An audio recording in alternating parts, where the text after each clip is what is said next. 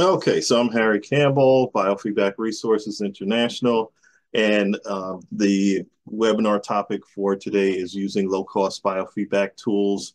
Going to just go through some of the low-cost biofeedback tools that are available, talk a little bit about biofeedback, and then we'll see if there are any questions and talk about future webinars that we might be doing.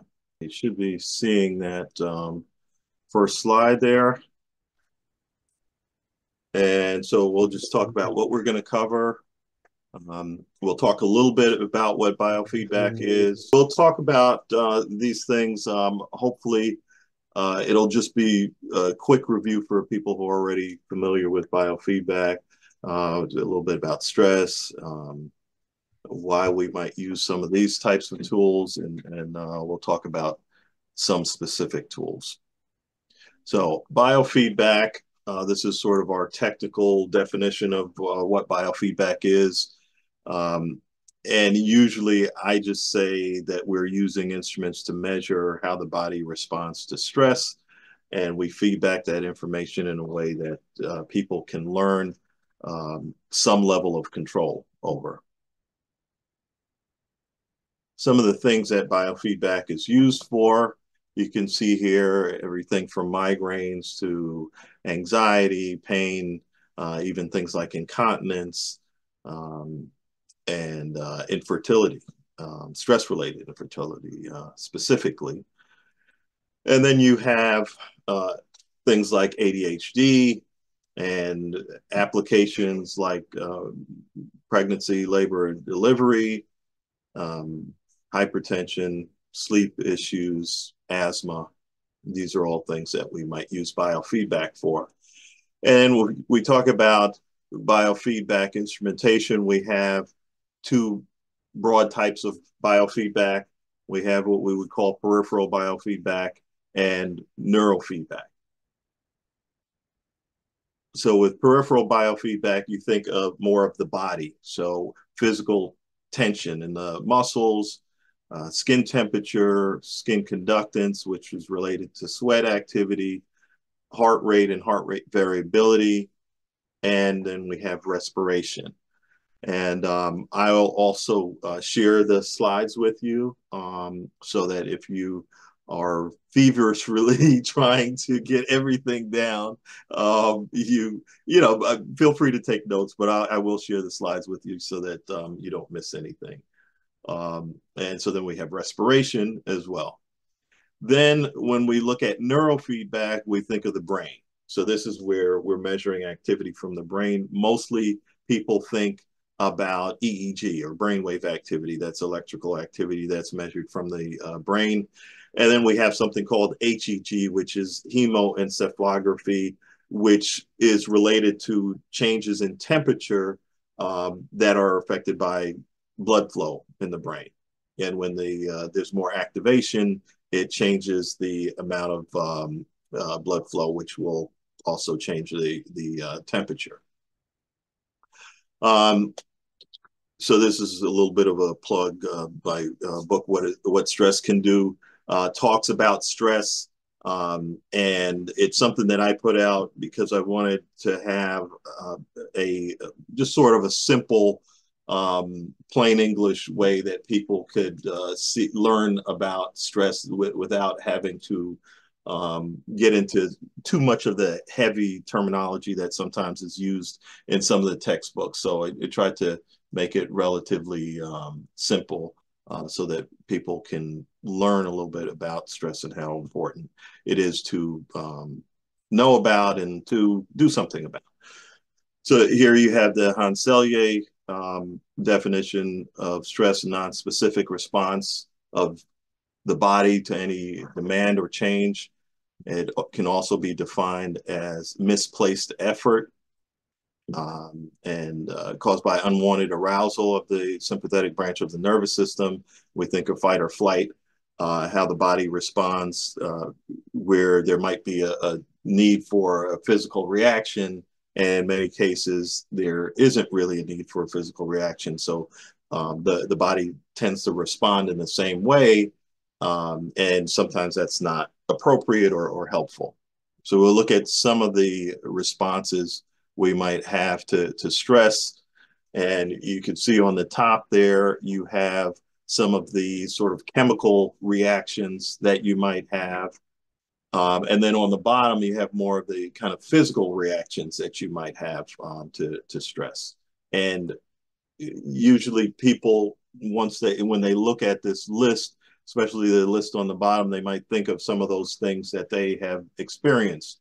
Maybe if they had to speak in public, or if they were in an argument or a stressful meeting or something, and they might think, yes, they were sweating, or they felt discomfort in their stomach, or clenching of their jaw, and so on.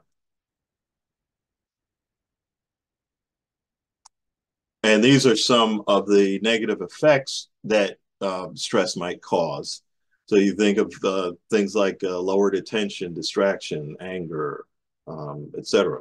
Problems in relationships, even in performance. That could be athletic performance, it could be academic performance, etc.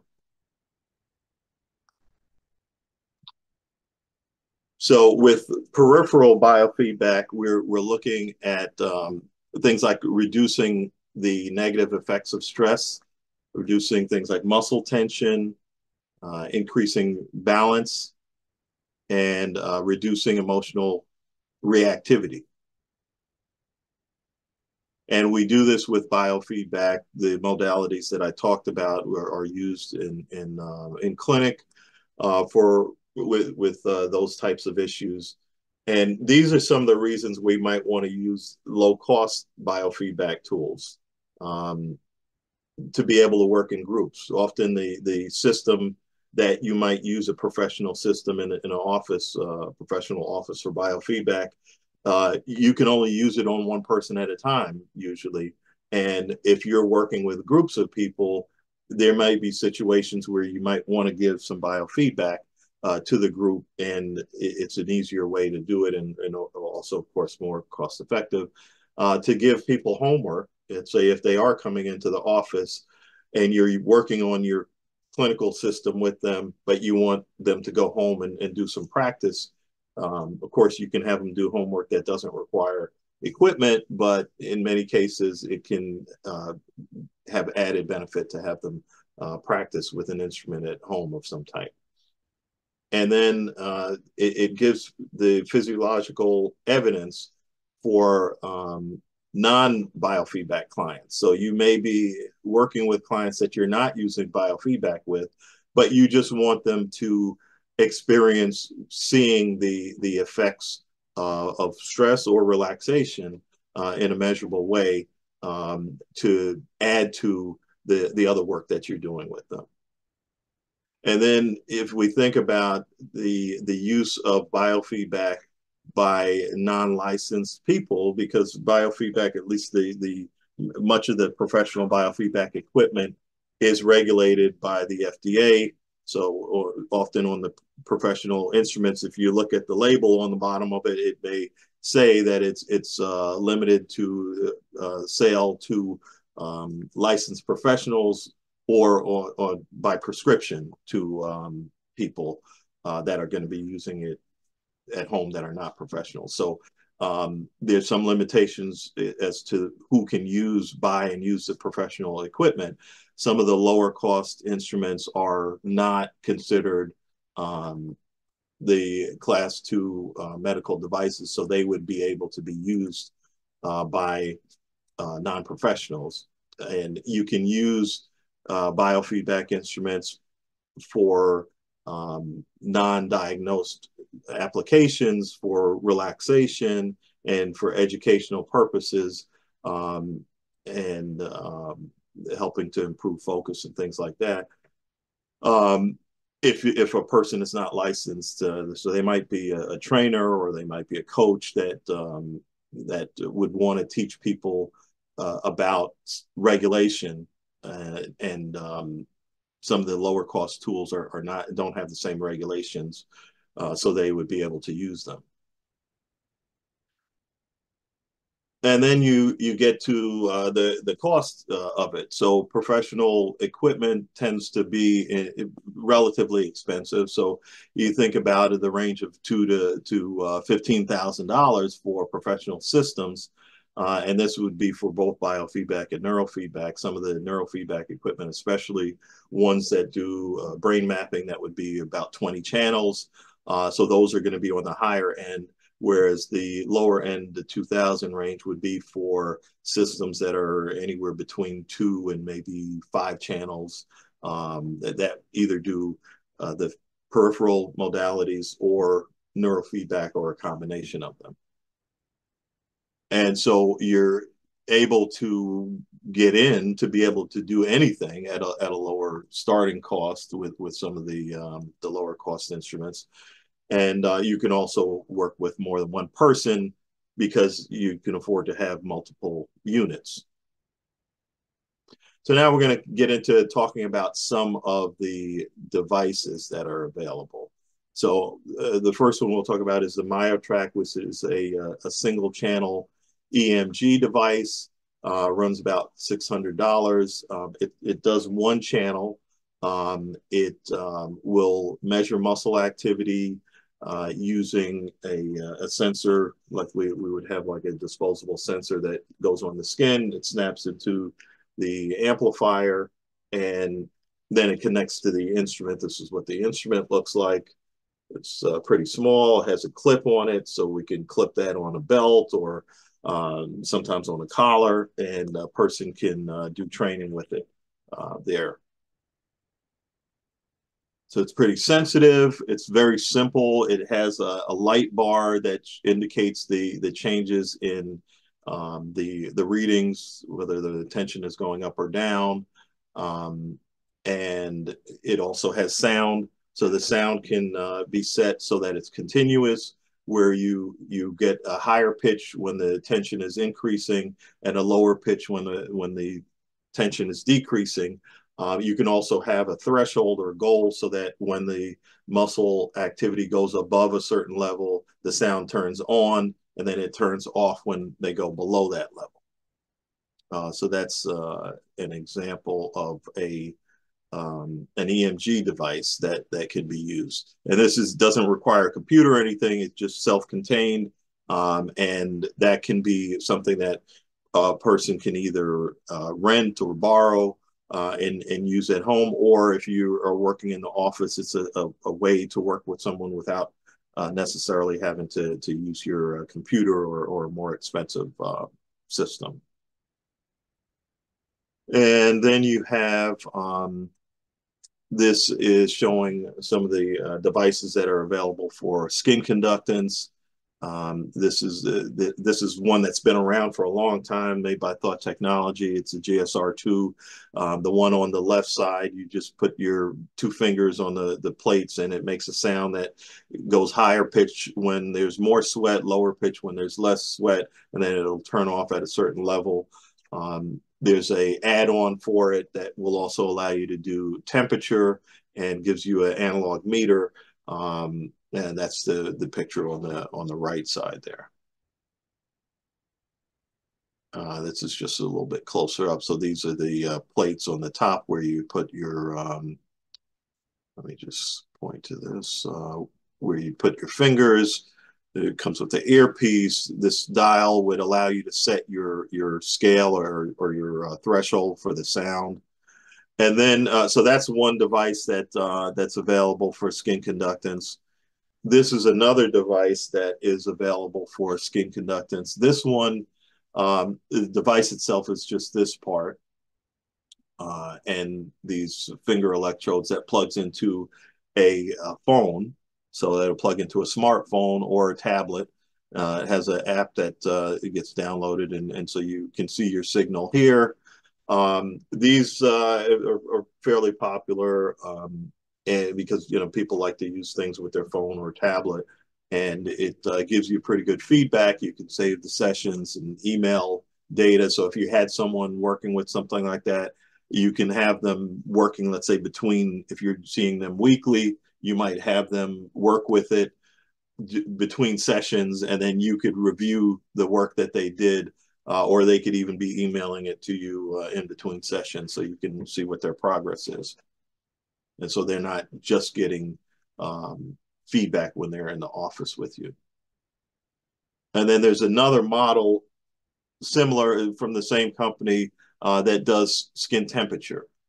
So it works pretty much the same way, just that it's measuring temperature. So these are individual devices. In this case, it's not one device that'll do EMG, temperature, skin conductance, respiration, heart rate. Usually that's only available in the more expensive professional devices. The lower cost devices tend to be ones that will just measure one or two things. Let's see, and then this is another device. This is the SC911. It's doesn't have like a computer connection or connection to a smartphone or anything, but it's only $25, and it just looks like this. It has a wire that you would tape the sensor on the end to the person's finger, and they just see their temperature to 1/10 of a degree, which is enough for biofeedback purposes.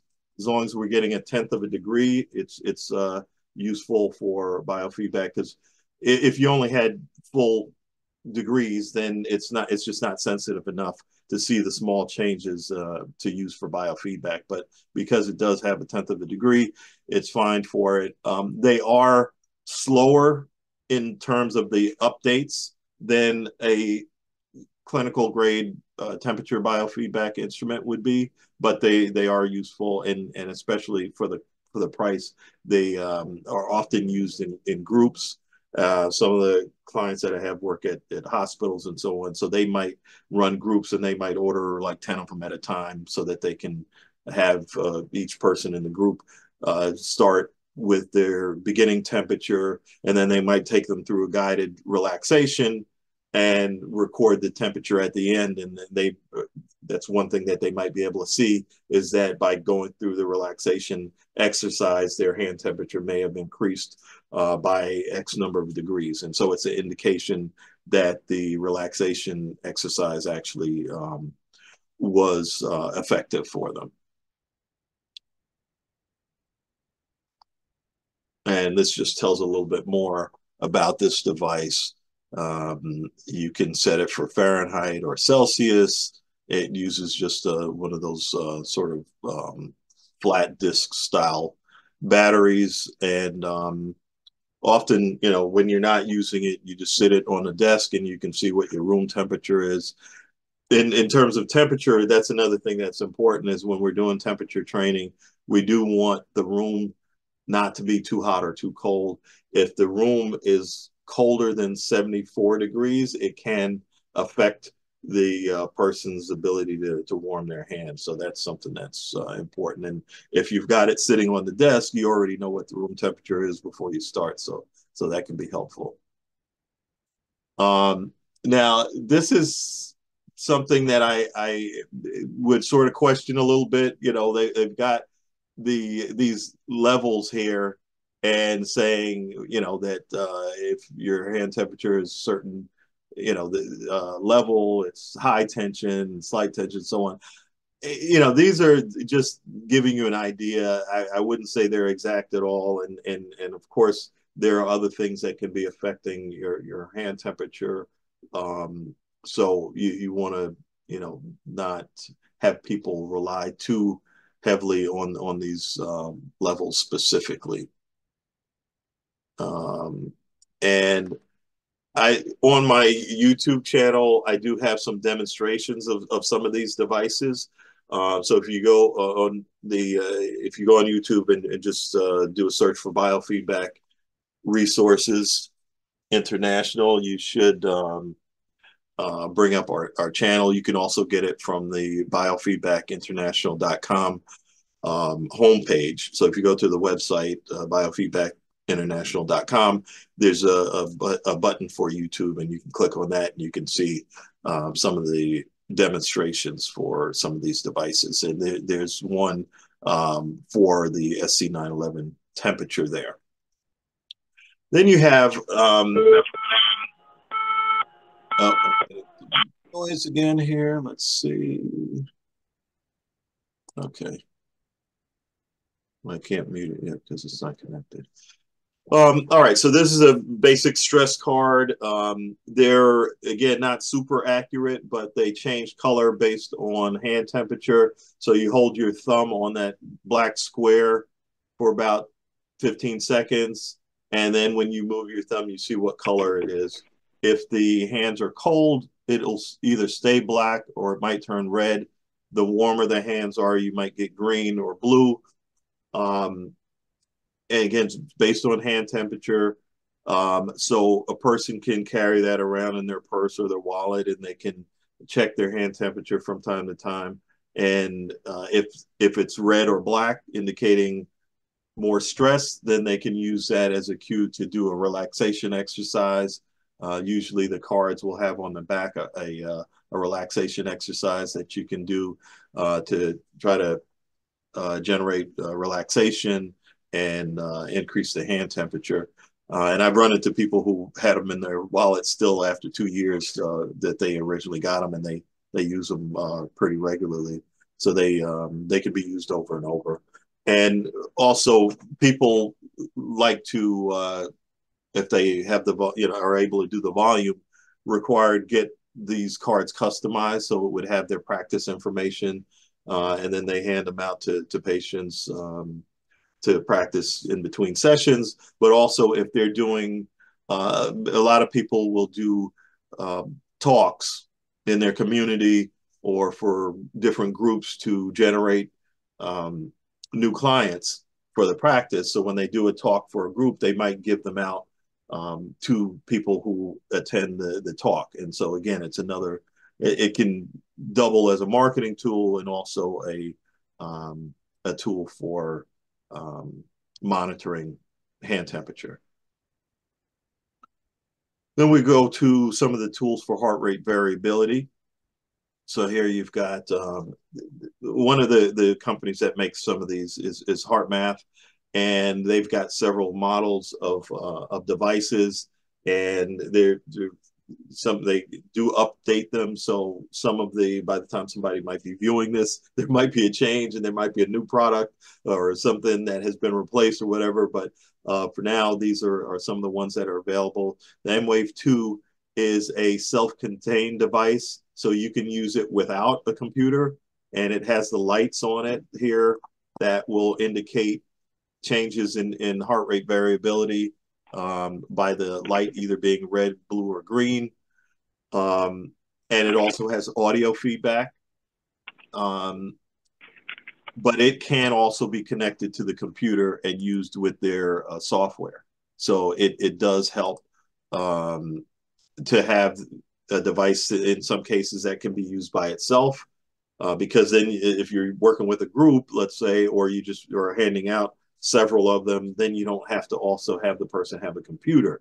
And a nice thing about this is it will save several sessions internally, and then those sessions can be downloaded to a computer once it is connected to a USB port, so that you can see the sessions that they did between the time that you gave them the device and the time you got it back. So this is just talking about how it works. It's measuring what they call coherence, which is an indication of the level of heart rate variability. And usually we're training to increase variability.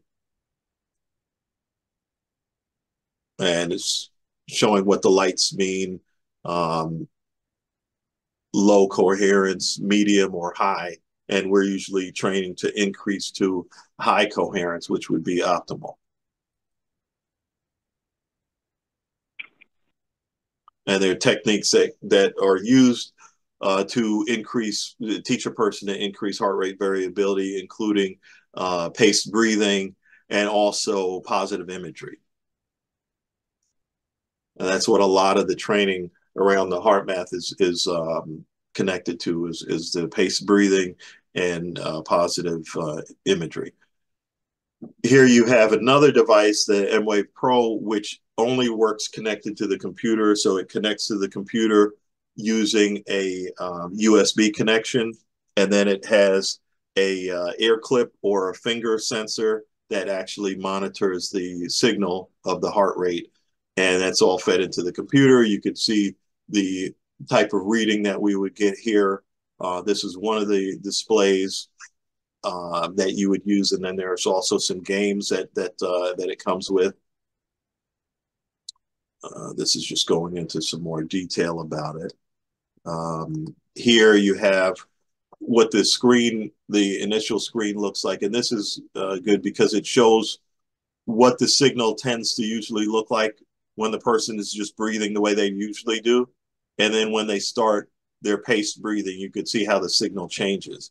And that's one of the things that's pretty powerful about heart rate variability biofeedback is that it can show a person visually the types of changes that can happen when they shift their breathing.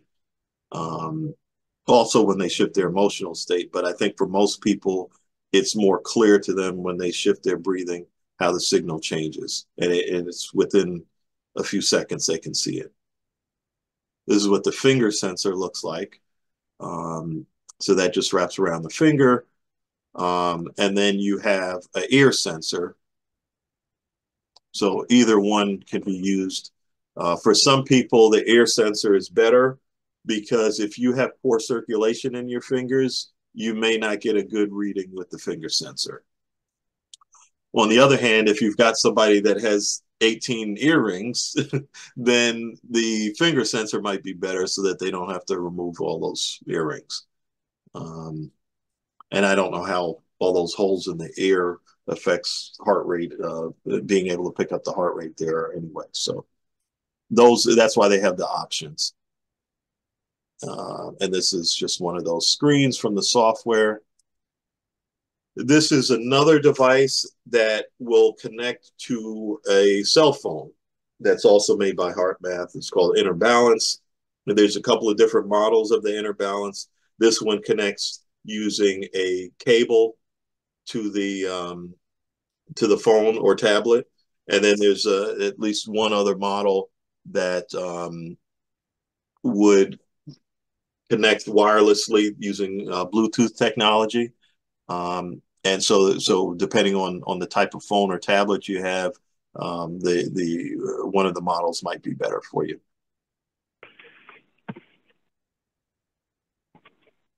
And I think there's also a demonstration of this one on the website, on the YouTube channel as well. This is from a different manufacturer.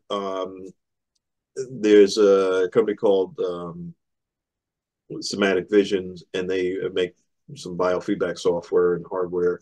And so one of the devices they have is called the Alive software, and they've got sensors for picking up heart rate. On the left here, you see a ear clip sensor and then a finger sensor. This one connects through a USB port. This one is Bluetooth. And you've got, again, a finger sensor. This is a finger sensor. This is the ear clip sensor. So there's some options there. And then you've got, this one is called the EVU TPS. It's made by Thought Technology. Pretty interesting little device. This is what it looks like. It's pretty small, so you can see it in scale. And this band just wraps around the finger. And with this one device, you can pick up heart rate variability, skin temperature, and skin conductance. It works with a tablet. I prefer a tablet. I think technically it could work with a phone, but it works better with a tablet. And there's an option that you can connect it to a PC by adding software, the Biograph software that is the same basic software that would work with the ProComp Infinity system. Will also work with this, and they have a special. There's actually two different suites that would work with that. One is called a de-stress suite, and that one would work for one person. So you'd have this device, and instead of using it with the tablet, you would use it on the PC. And it just has a lot more features because of the Biograph software in the computer. Um, then there's another model that would be working with two people. Of course, you'd need two different devices, and they would be screens where they're either working together or competing between each other for in how well they're able to regulate their physiology. And so those are other options that are available. But this is one of the devices that's relatively small that does give you a few different modalities. And there's even a way to pick up respiration if you have this on your finger and you rest your hand on your belly as you're breathing, it will pick up the movement, and so you can get a signal for respiration from that too. So then you could add to the heart rate variability, temperature, and skin conductance. You would also then be able to do respiration. Okay, and so this is just giving a little bit more information about that. And as you can see, it's really small, so it's something that somebody could just even carry in their pocket. It has a little pouch that it goes in with a zipper on it. These are a couple of other devices by that same Alive, the Somatic Vision company that makes Alive software. They've got two hardware models, the BioSignals HS and the BioSignals HS Plus. The first one does skin conductance and heart rate, and then the bigger model does skin conductance, heart rate, but it adds temperature and respiration. So for under $1,000, there you're able to get all of those signals. It works with the PC, and the software is a pretty good program that allows you to do most of the things that you would do with biofeedback, with different types of displays and some games and so on, with that model. And then you have what's called the Wild Divine, and this is a sensor, the device here, and you've got a ear lobe sensor that would connect to that, and it has software.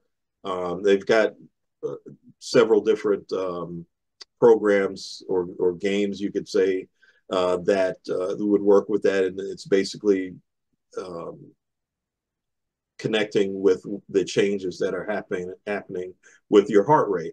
And so as you do the relaxation exercise, you can see the effects of progressing in the exercise or the game through how well you're doing with regulating your heart activity. And again, this is going to be related to breathing and emotional imagery. All right, and so those are some of the devices. Um, Here, I just wanted to mention this is Eric Pepper, and he did a book called Tech Stress. He's done many books in biofeedback. One of the people that I've known since I started in biofeedback back in 1985. And he's written several books and taught a lot of courses on biofeedback. But this book was pretty interesting book, and it talks about how the technology, although it can be very helpful, can be another source of stress for us. And talk about things like using laptops that causes us to look down, and strain our neck, or the tablets or our cell phones that we're constantly putting our neck in bad postures with. Some of the other things that we might do when raising our shoulders, or how we have our workspace set up.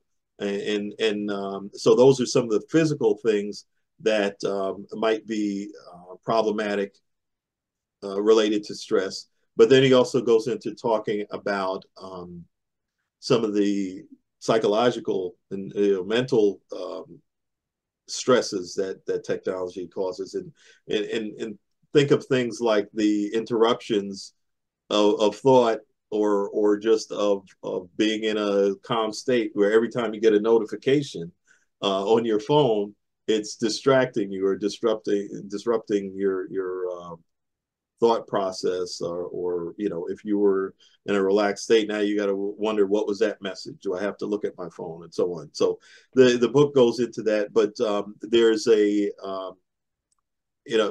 when I looked at the book, and I called if he would want to do an interview with me just for like 10 minutes about the book, and he said sure. So we set it up, and I think it ran 45 minutes or an hour instead of 10 minutes. So it's on the YouTube channel, and you might enjoy it. And that's it might have touched on some things related to some of the tools that I mentioned, but it was mainly just about the idea of how our relationship with technology can be stressful, and some of the things that we can do to break that. And a lot of the things that he talks about don't require any technology. So I just that's just a little plug for that book, and that doesn't really do anything for me, but I thought it's an important book, and I enjoyed talking to him about it, and I think there's some useful stuff you could learn from it. So that's another thing you could check out on the YouTube channel. So let's see. Yeah. So I just wanted to just give you this offer. If you do have any interest in any of the things that we talked about there, we can do a discount for attending this webinar for anything that you might want to order. And then if you want to set up a time to talk about what you're doing and what tools might be useful for you and how you might use them, or even if you already have some of the devices and you want to just talk about ways you might use them, I'd be happy to set up meet with you either on the phone or Zoom and go over some of that with you. So that is really the end of this presentation. This is my contact information. And if you do have any questions at this time, you can feel free to unmute and ask those questions. I'll give a couple of minutes.